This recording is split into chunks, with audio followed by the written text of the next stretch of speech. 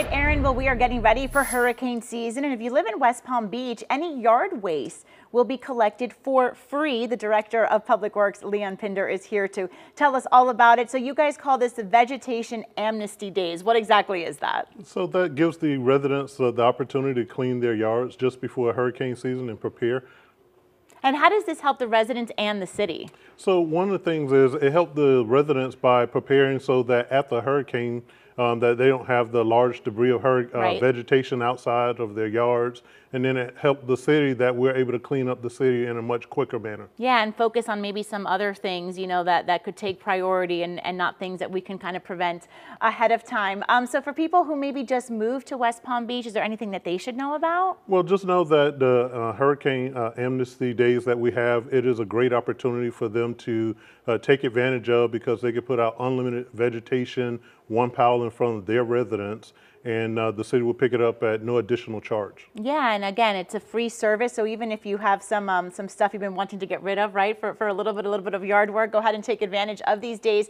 So Leon, it starts May 6th and it goes through May 17th. Yes, correct. Okay, so they can just put it out there on the side, and the city will come and pick it up. Yes, okay. Just as long as it's not blocking any mailboxes under power lines or next to a fire hydrant or blocking a storm drain, we will pick it up at no charge and leave it as the way we found it. Now, for people, again, who are new to the area, because we have so many new Floridians here in our state, what exactly does this mean? What should they be looking around in their yard for to, you know, maybe trim and get rid of? So any overgrown hedges, any overgrown trees that may interfere with falling on their house, doing damage to their roof, or something that may be just that haven't been maintained over the years or over the last couple of months, this will be the perfect opportunity to take advantage of this. All right, and it's a little hard to believe, right, that we're less than a month away from the start of hurricane season. On June 1st, the city's doing some things, though, to really get prepared. Yes, so on May 23rd, the city is doing our annual hurricane drill that we'll be preparing. We work with multiple departments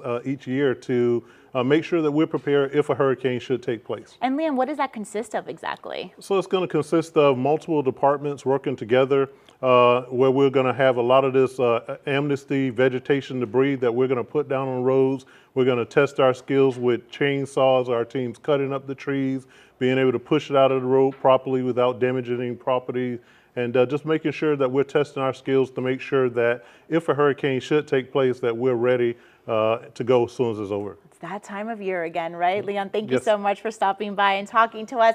All this information is on our website right now, WPBF.com. If you want more, just click on Vegetation Amnesty Days.